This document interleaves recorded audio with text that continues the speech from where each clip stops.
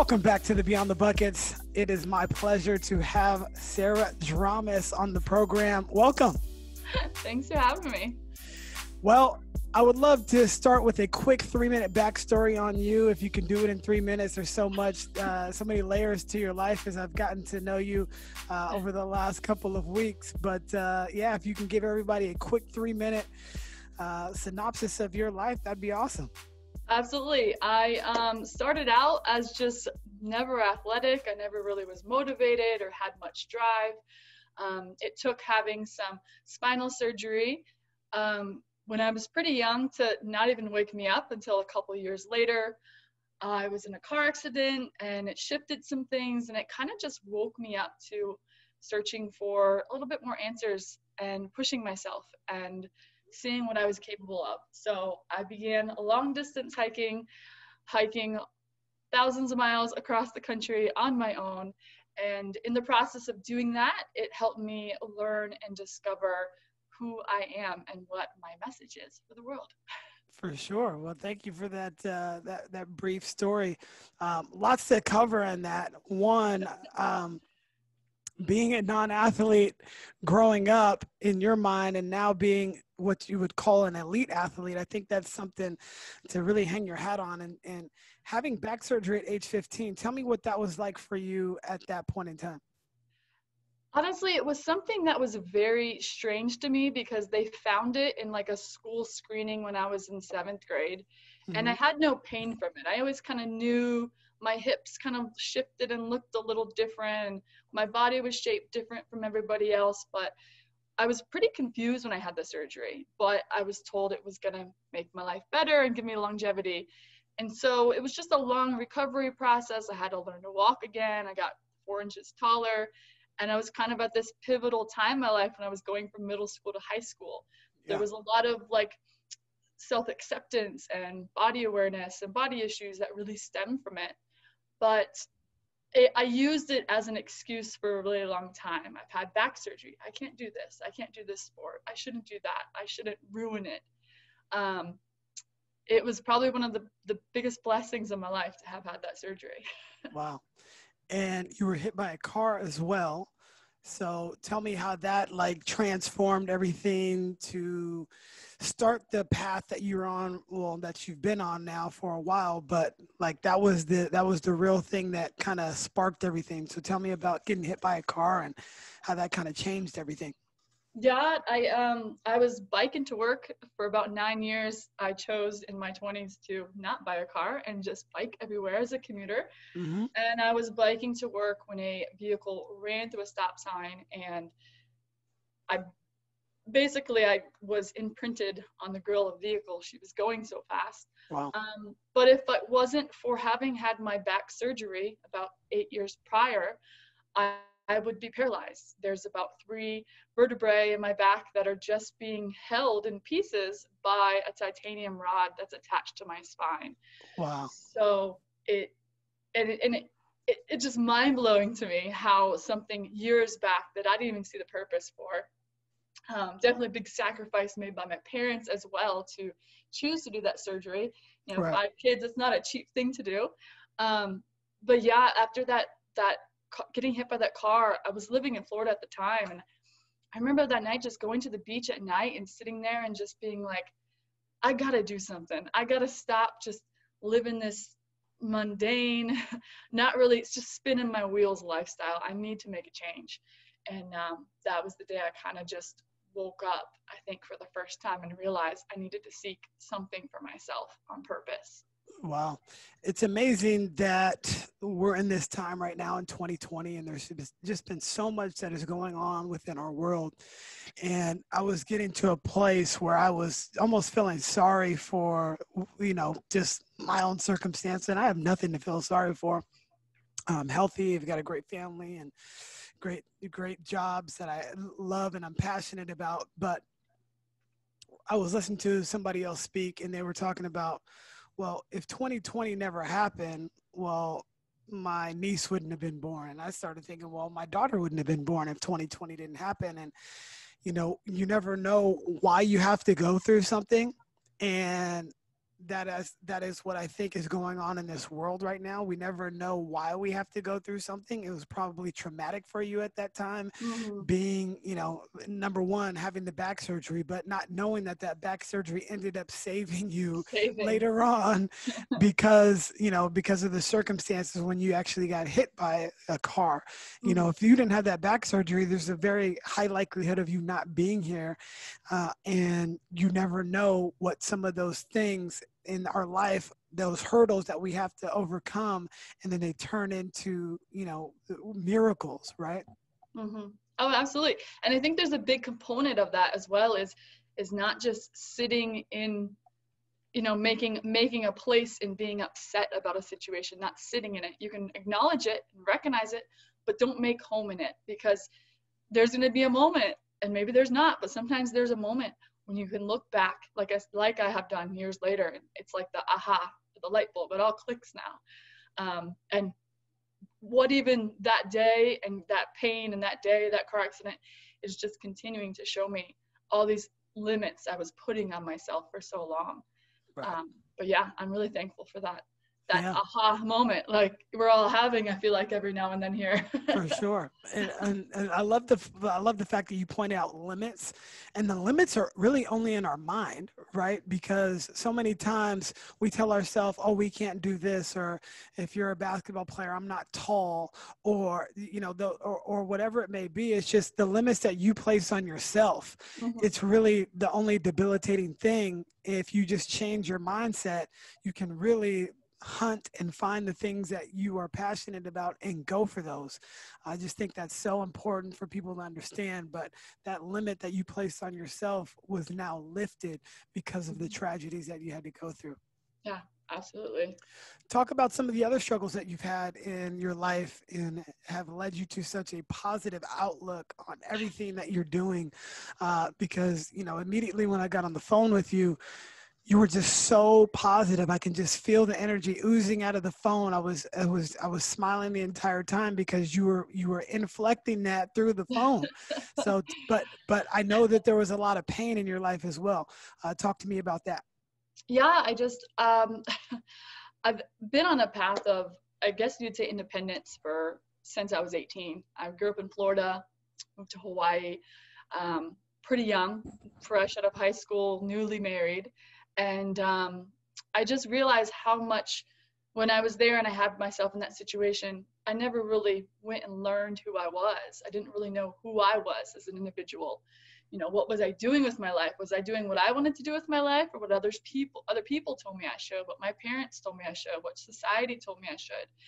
And so when that ended, I sort of looked around and realized I'm 21 years old. I have no family. I'm on a tiny island in the middle of nowhere. What am I going to do? Like, how am I going to navigate my path for me?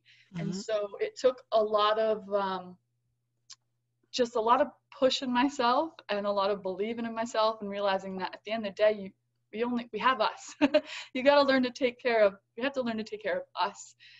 And just through all of it, it led me to long distance hiking trails, and I've been able to then use the trails and seek out experiences and challenges to deal with my trauma and deal with my pain, and to recognize it and work through it rather than just avoid it and pretend it doesn't exist, because that demon will come up when we're not paying attention to it.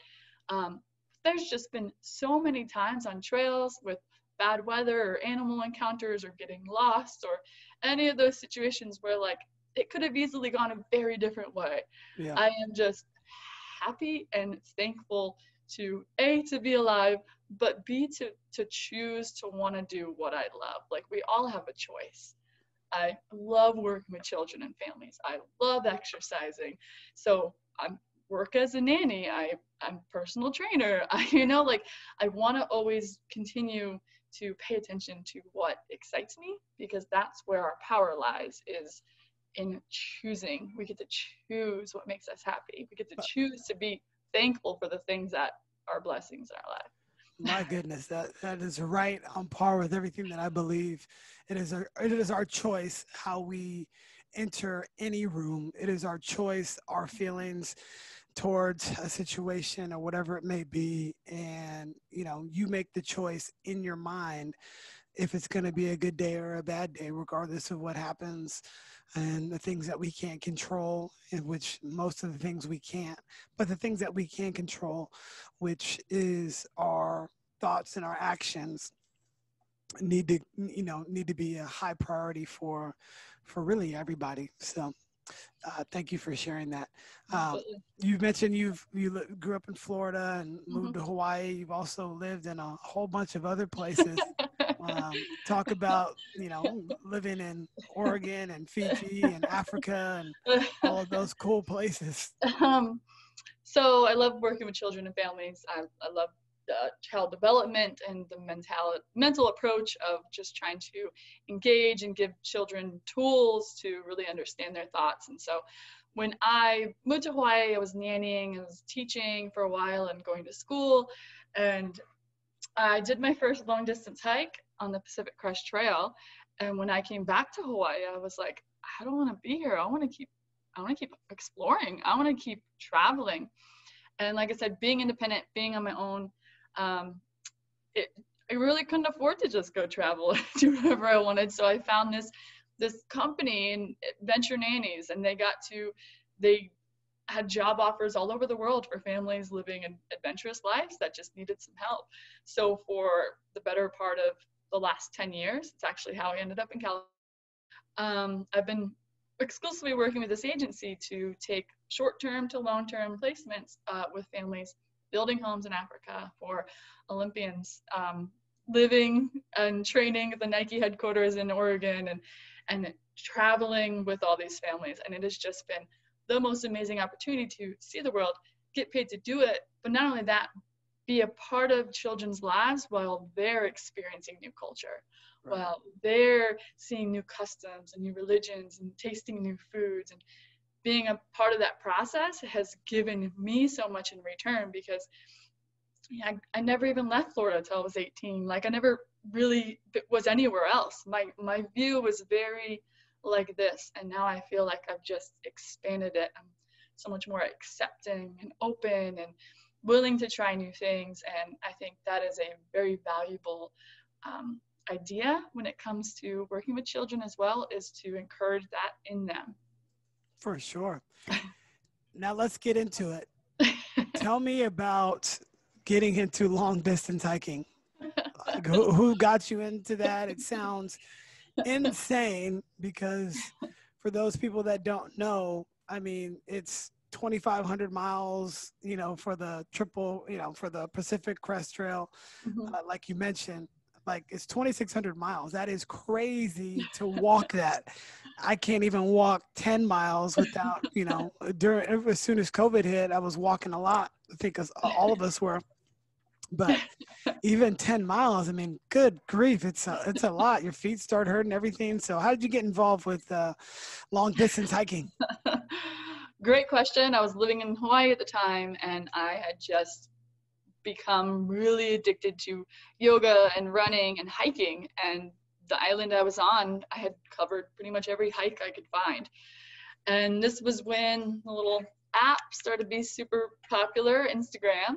And I remember being able to go on there and find more hikes and connect with people and meet up with people and go on hikes. And there was this one girl who I was connecting with, and she was like, well, I just got done doing this Pacific Crest Trail in California. It goes from the Mexico-California border all the way up to Canada. And I thought, well, that's crazy. But it was just that realization that, okay, everything in my life has led me to here. I didn't get hit by that car. I had that surgery for a reason. I was able to be blessed with getting out of a marriage that wasn't serving me, and to go find myself and to do some traveling. And so I just sort of asked her a bunch of questions. She said, you're more than capable of doing it. Get the right gear. So I did. I told everybody I was going to do it. I made a huge list. About 9 months out, started researching the lightest gear, so I wasn't carrying too much gear on my back, researching the food I was going to carry, the shoes that were comfortable for me. I started training, and it just became this beautiful addiction, because the process of training for that, I was spending less money going out with my friends. I was saving all my money. I was just ready for this thing. I And want to stop you right yeah. there because I want to dive in. What sort of gear do you need? And like, you know, because you're going to be gone for 3-4 months. Mm-hmm. What are the essentials that you need? And like you said, you needed it very light because you're going to be Mm-hmm. carrying it on your back. Mm-hmm. Explain a little bit more about that. Yeah. So if you're gonna succeed, you're pretty much gonna have to be an ultralight backpacker. So a good backpack weighs about 1 pound and it's designed to be carried for that time. 1 pound, a whole the backpack? 1 pound. So my before food and water, my weight probably runs around 11 to 12 pounds of the backpack. So my sleeping bag, it's rated 20 degrees, but it's also made by a company that it's so light, it only weighs 1 pound. My tent itself, it's held up by my trekking poles, so I don't need to carry, you know, the collapsible poles. Also weighs 1 pound, and it's a 2-person it's a 2-person tent. Wow. It's more like the footwear, like getting the right shoes, because you go through 4 or 5 pairs of shoes, and a lot of people have shoe issues because your feet are sweating. You know, you always have to get a size to 2 sizes bigger, because when your feet sweat and they swell, and wear good wool socks, because you're gonna need some cushion. Trekking poles, you know, you gotta have to have a sleeping pad. I like the accordion one that just like opens up. Some people like the inflatable ones, but that was a big part of it. But I will tell you what, when you get there and you actually step foot, like day 1, by the time I made it to California, and I'm at the border and I'm touching the monument and I can see Mexico, and I'm just about to just walk for 5 months, it becomes a realization that it's 90% mental and 10% physical. 10% what your feet are doing, what your backpack and your gear is doing. It's all about what your mind has decided you need to do. So as a basketball coach, I'm thinking that's almost like preparing for a new season. You go back and you look at all the things that you've done in the years past and what you want to do and what you want to accomplish moving forward. And now you've got this really great game plan, and now practice starts. Tell me what your preparation was like for, training and getting prepared for that. What were you doing? Were you running? Were you doing weights? Were you just only walking? Tell me about that. I was doing everything I could. It became, like I said, the healthiest decision in my life, because I was just doing hot yoga. I was biking still as a commuter. I was living in Hawaii. I was hiking as much as I could. I was running. I was taking some HIIT classes at the gym. I just started lifting and like understanding movement and strength training. But I also locked it in my mind. I wanted to do 20-mile days right out the gate, because I wanted to finish it in like 4.5 months. Some people take up to 6 months, but I wanted to start strong, and I wanted to be able to maintain that pace, especially because once I hit the Sierra Mountains, I'd never even really seen snow before I did my first long hike. A Florida Hawaii girl. So I knew I was going to be slowed down once I'm at 12,000, 13,000, 14,000 feet trudging in snow. So it was just, I did everything I could to train and prepare. And it just, like I said, it led me to now I'm starting next week my yoga teacher training, and I became a personal trainer, and I'm working on a group fitness instructor certification. So it had me fall in love with movement and exercise.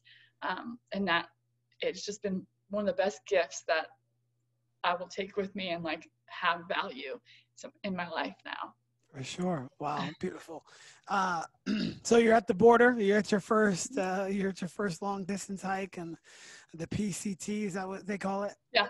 Okay. Yeah. And what was that first day like? Was it like, oh, I mean, I don't think I could do this, or what was that like? And were you by yourself, or were you with other people, or? So I started by myself. So it's a beautiful thing in the long distance hiking community. There's people called trail angels. And what they do is, I essentially flew from Hawaii to California, and they had some volunteers. They picked me up from the airport, drove me to their home, fed me dinner, let me sleep overnight with a bunch of other hikers. We were all alone starting, dropped us off first thing in the morning, and we kind of just went for it. And this is the desert. So my first day, it got up to 100 degrees. I saw a rattlesnake within the first couple miles. And at this point, you're so close to the border to Mexico, you have border patrol and helicopters above you. And I probably by mile like 13, 14, it was like, what have I got myself into? Like, this is so exciting, but I'm finally here doing this, and it's hot. And I want to eat everything in my food bag, but it has to last me 5 more days until I get to another town. And I already don't like the music playlist that I've made. So that first day was a lot of, oh, this is real.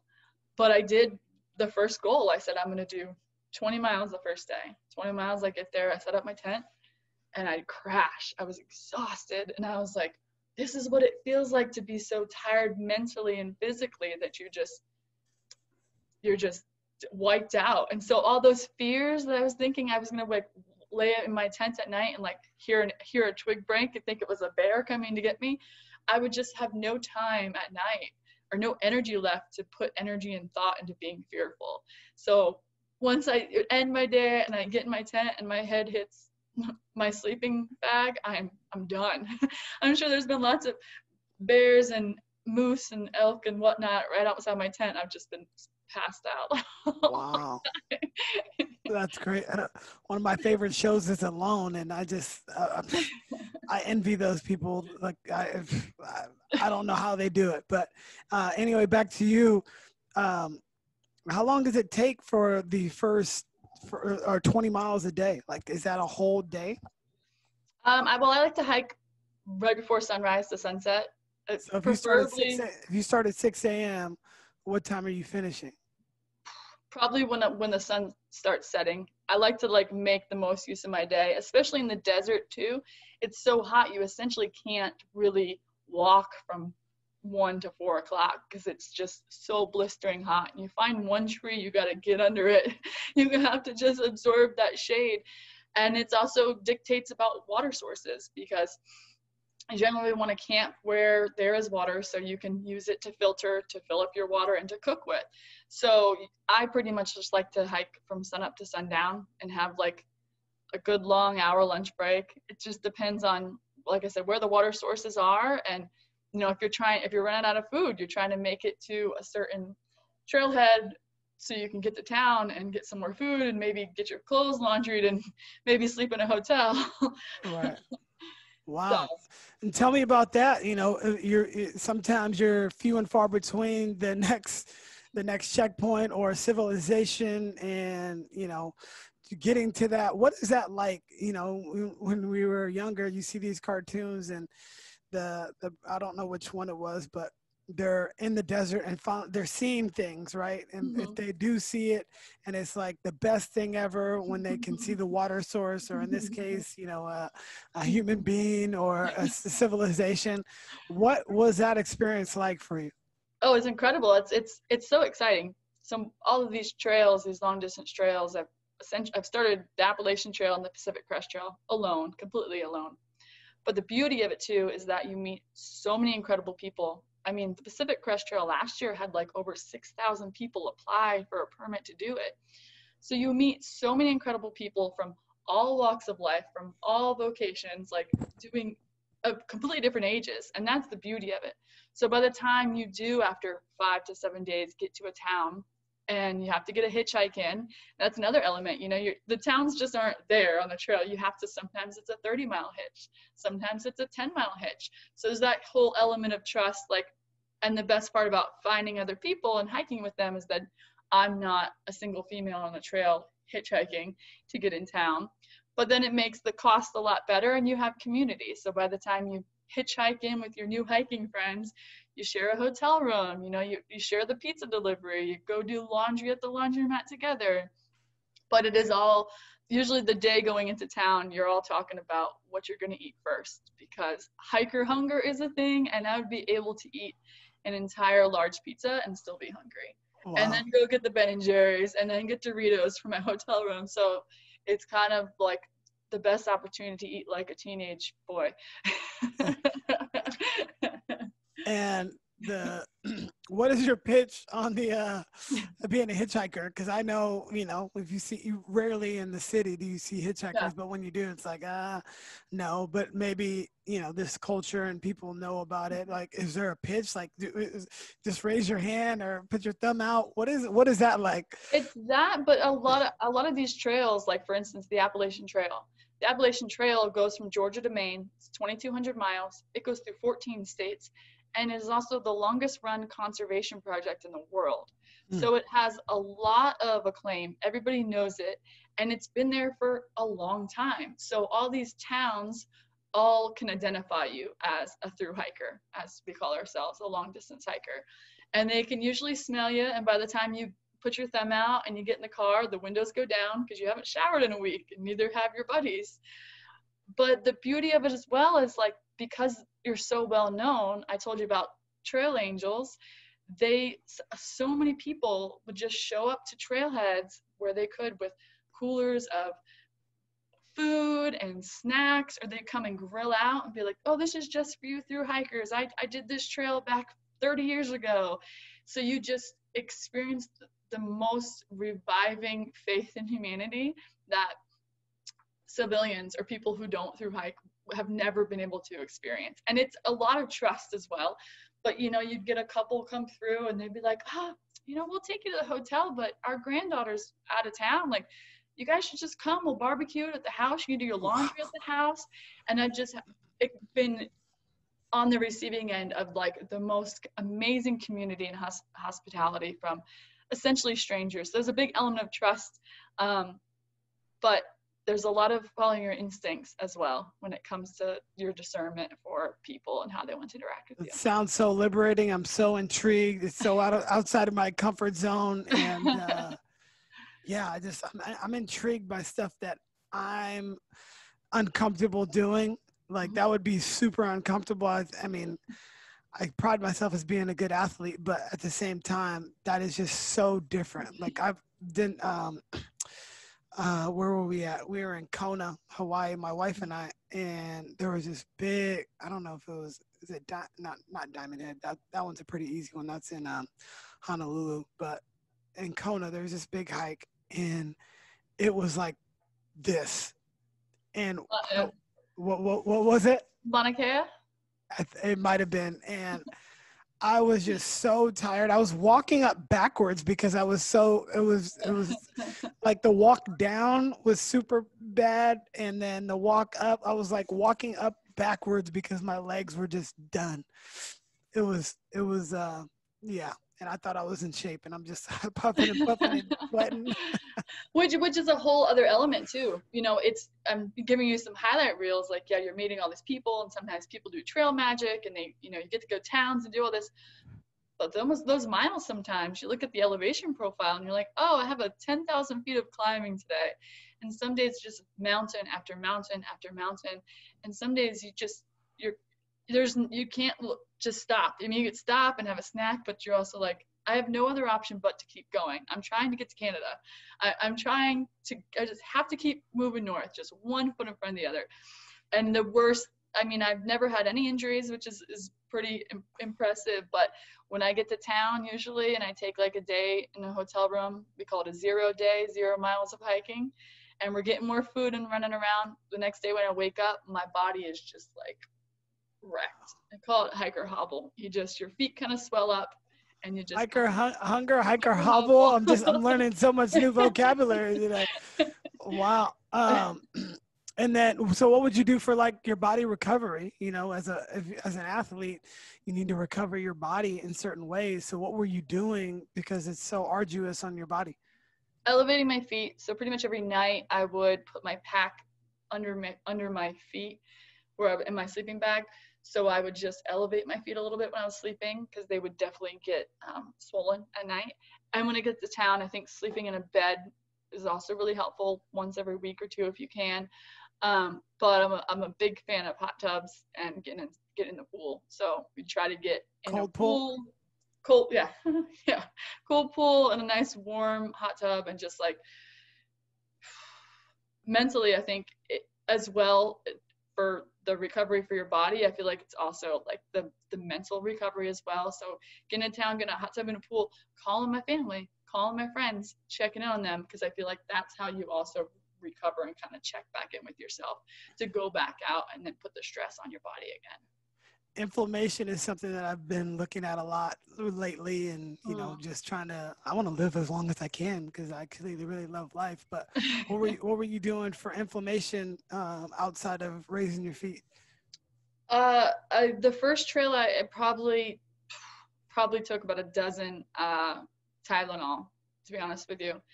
But this last trail I took Tylenol once, so that seemed to work really well for me. Just elevating my feet, but also every 5 to 6 miles, when I'd break, I'd stop and take off my socks, and I'd let my feet breathe. And I know it sounds silly, but I would talk to my feet and tell them, "You're doing great. We have no blisters. You're moving. You're serving me well. I don't have hot spots." Self-talk. So, and then trying to soak my feet on trail in water sources, streams, rivers, creeks. Crossing a water source, taking off my shoes, letting my feet feel the cold and the heat, but also airing them out, taking the socks off, switching out socks every couple hours. So just sort of, your feet are the most important things to your wheels. You got to take care of them. That's pretty much the only thing that would get blamed. For sure. All right. So you might be halfway through now. Tell me what that feels like. Does it feel like, oh, I've got 2.5, 3 months left, or does that feel like, okay, I'm making progress? It feels great because you're making progress, but then you're going to get into fire season, which almost every trail, by the time you're halfway through, it took me almost 3 months to get through California. California is a large state. It's a large state. So by the time you're getting to the halfway point, there's fire closures. You have to go around, you have to do this. You just come out of the Sierra, and you're also racing to finish because the snow's going to start. You're moving north, and so the trail ends in the northern Cascades of Washington. The last trail last year, the Continental Divide Trail, that ends in Glacier.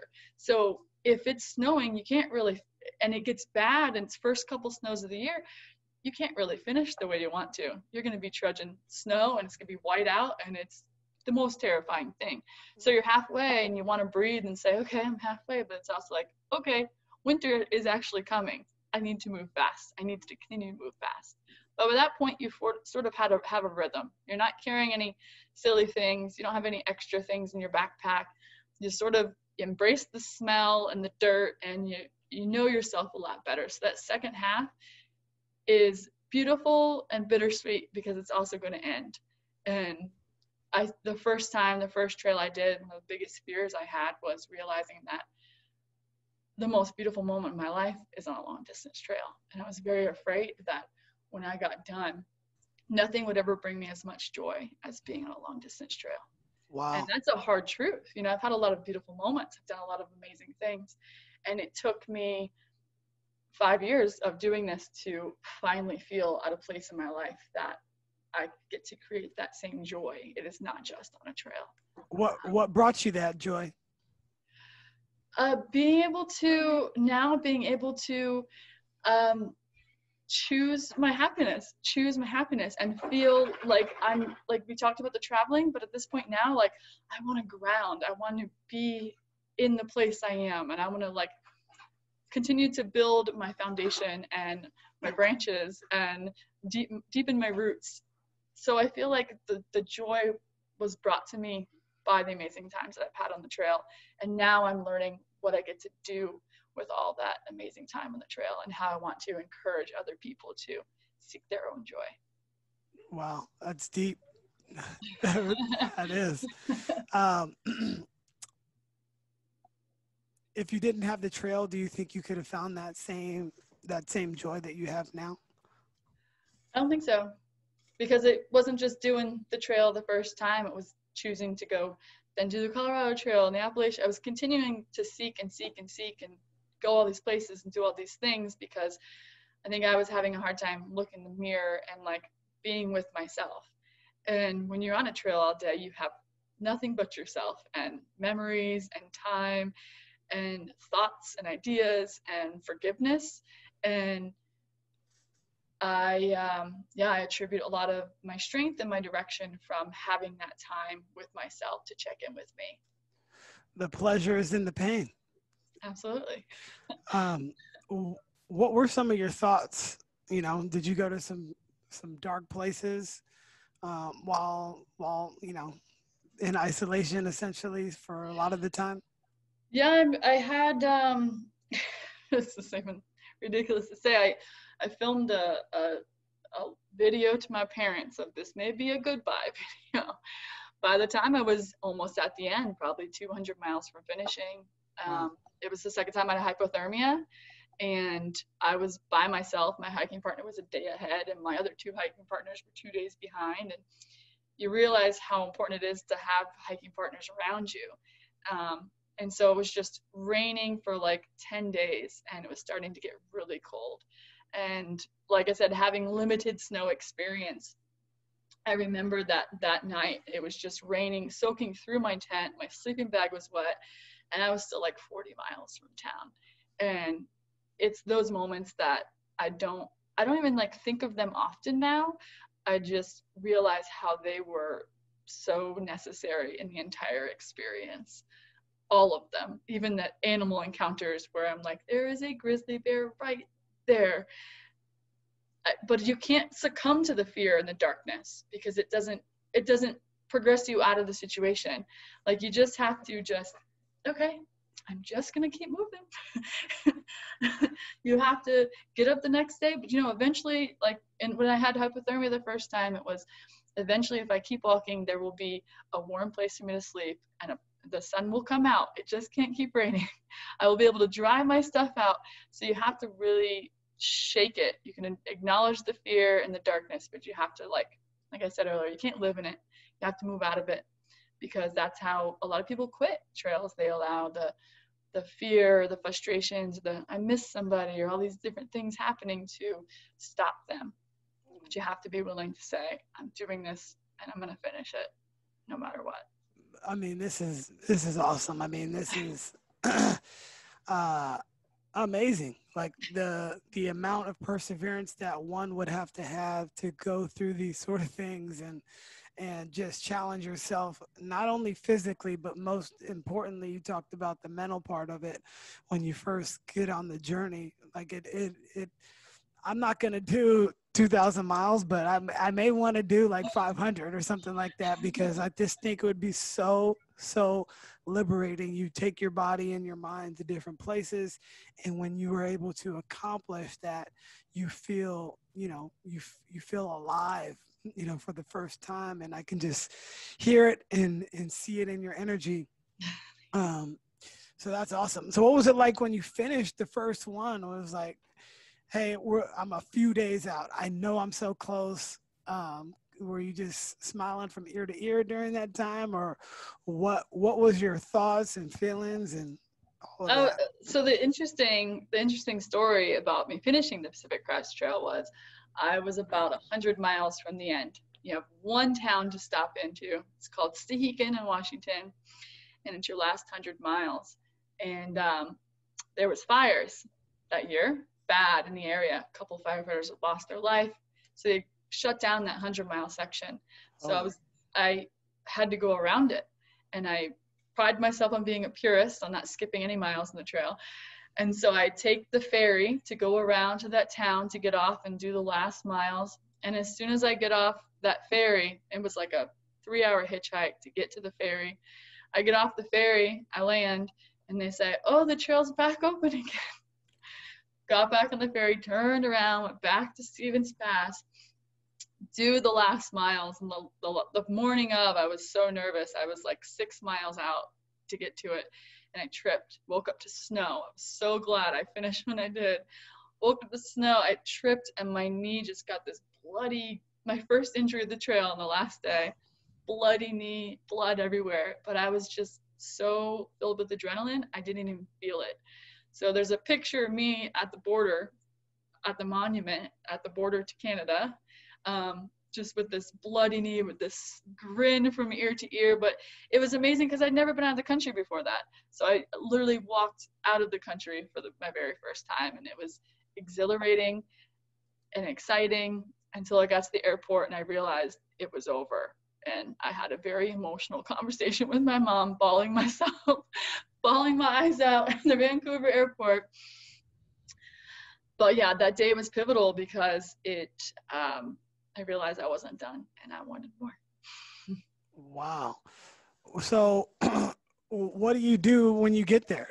Obviously you're going to gorge as much food as you possibly can, find somewhere to stay, and then where do you go from there? Like, do you just go home, or yeah, I just went back you throw all your stuff away? And well, the worst part is that it was like a 3-hour ride on a Greyhound bus to get to Vancouver. The trail kind of finishes in the middle of nowhere, and you look around, and even after a couple showers, you're just with civilians, but you realize you still smell because you're still carrying all your gear.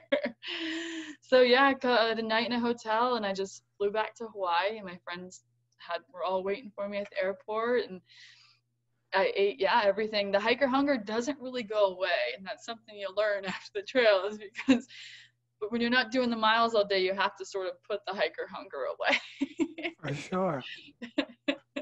Wow. That's incredible. And so, how do you get to doing it again and over? And so you did that.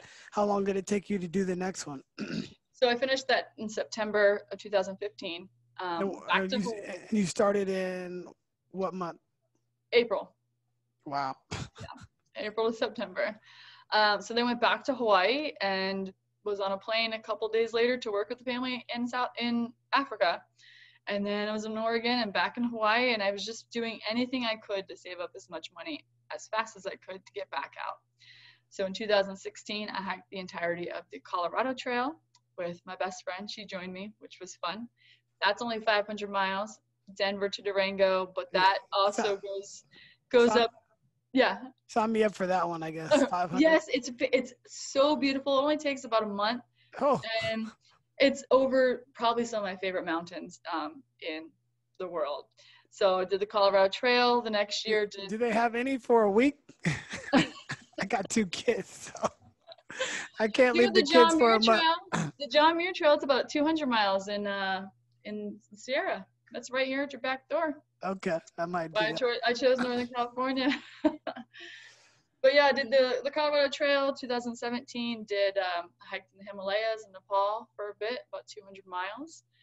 Did the Appalachian Trail. And then last year I did the Continental Divide Trail. So it was about 3,200 miles. It was the longest, hardest one.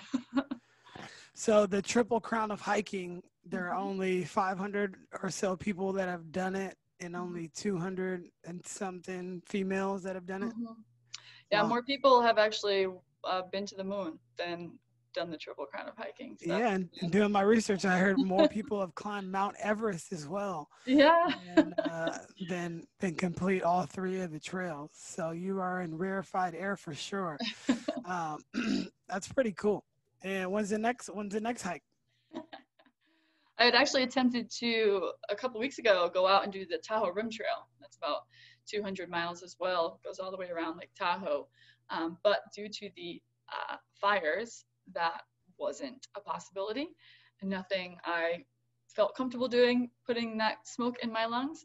So to be honest, I don't really have anything next on my horizon. I'd like to play some more in the Sierra on some 14ers, and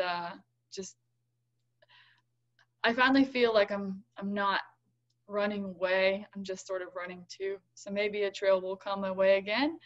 I've got plenty more I want to do. Don't get me wrong. Sure. But as of right now, I feel I just feel like it's a very grounded, and I think more of my process will be I want to write a book or a story or create some like after school programs. Like I think if I would have had something like when I was growing up to sort of take me outside and get me in a community of people who like going on hikes and doing different things. I've become an ultra runner now, like running long distances on trails here is more of my speed now, because I don't need to take off months and months of work, and I'm trying to better my career and move forward in that sense. So I think next for me on the forefront will be run 100K,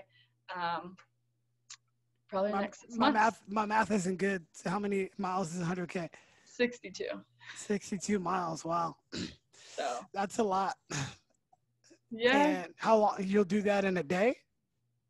That I mean that'd be a hefty goal, but Okay. I did my 50K. I was supposed to be running a 50K, the Quicksilver Almaden here in May, but it was canceled due to COVID. So the day of, I still kept training. The day of, I found a little trail close by and still did it anyway on my own just to say I accomplished it. So the 100K will be next, and then I'd be interested in the future and be able to, there's 200-mile races and all these different things, but there's a huge sense of community in it. And that's something I'm really seeking at this point in my life. I see a lot of value, and I hold a lot of value in creating community and things that you're passionate about. How is that on your body, those ultra marathons? It's rough. But again, training for it, I also get to eat like a teenage boy. a lot of training miles, but it also was like very therapeutic because I was training, you know, at the beginning of the year, and then COVID happened in March, and I ran the race in May. So I was using all that time of like uncertainty and the frustration, the puzzling stage of quarantine. I was using all that time to train. So it really was a therapy for me to be able to train and run miles and move through my thoughts and sort of plan for my future and think about how I was dealing with my feelings and navigating through emotions. So I just began to realize I can choose the same therapy that long distance trails do for me in my backyard with my running shoes on.